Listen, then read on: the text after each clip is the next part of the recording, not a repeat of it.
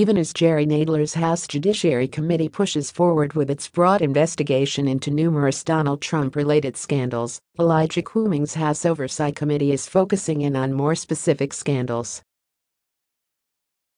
Today, Cummings is targeting Jared Kushner over allegations that Kushner has been using personal email and an encrypted messaging service to communicate with foreign leaders.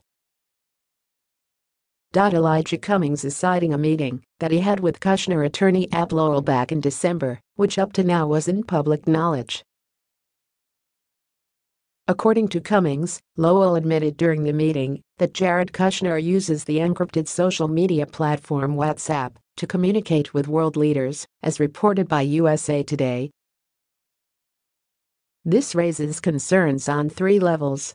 First, there is the question of whether this practice violates federal record-keeping laws. Kushner claims he screenshots all of his WhatsApp messages and submits them for collection. If this proves true, it would probably be compliant with the law. Second, there is the question of whether this practice is safe. According to Cummings, Kushner's attorney said in December that he didn't know whether or not Kushner was transmitting classified information via WhatsApp. This would raise various security issues. It's also worth pointing out that Donald Trump routinely vilified his opponent Hillary Clinton for allegedly transmitting classified information via a private email server.